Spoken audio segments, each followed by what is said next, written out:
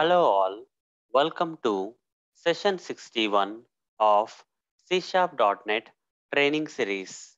In this session, I'm going to explain and practically demonstrate about string comparison in C Sharp. So let's get started.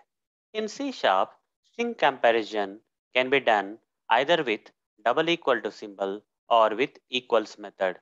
Both will produce the same results.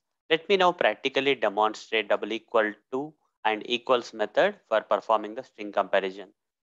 So here we have a main method. Inside the main method, I'll create a string str1 is equal to, I'll say Arun. Okay. Then I'll create one more string str2 equal to, again I'll say Arun. Then string str3, this time I'll give something different. My last name I'll give Moturi, I'll give. Okay. Now I'll do the comparison between the strings. That is, first time I'll compare str1 double equal to str2. Okay, like this. You can use double equal to symbol for comparing the strings in C Sharp. So they will tell you whether the strings are holding the same value or different value. Okay, str1 double equal to str3. Okay, str1 double equal to str2 will return true, guys, because Arun, str1 is holding Arun, str2 is also holding Arun, so it should return true here. And coming to the next one, str1 equal to str3, str1 equals str3. Here Arun equal to Motori is not true, hence it will return false. Run this code. True and false should be printed in the output. True followed by false. I'll comment this out.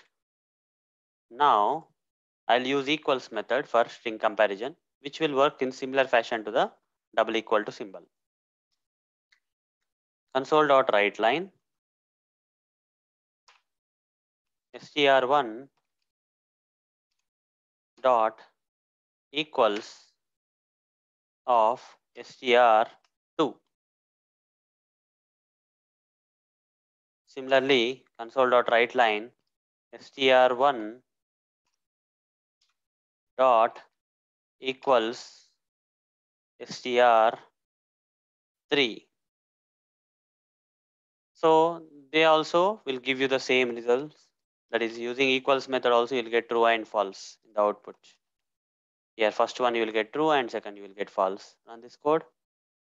True and false will be printed. True, false, followed by false. Okay. So this how we can either use double equal to operator or equals method for string comparison. So if both the values are same, then it will result true. The values are different, it will return false. Okay, either this double equal to or equals method will produce the same results in C Sharp. So that's all about the string comparison. In the next session, I'm going to cover another C Sharp.net topic for you. Till then, see you. Bye bye.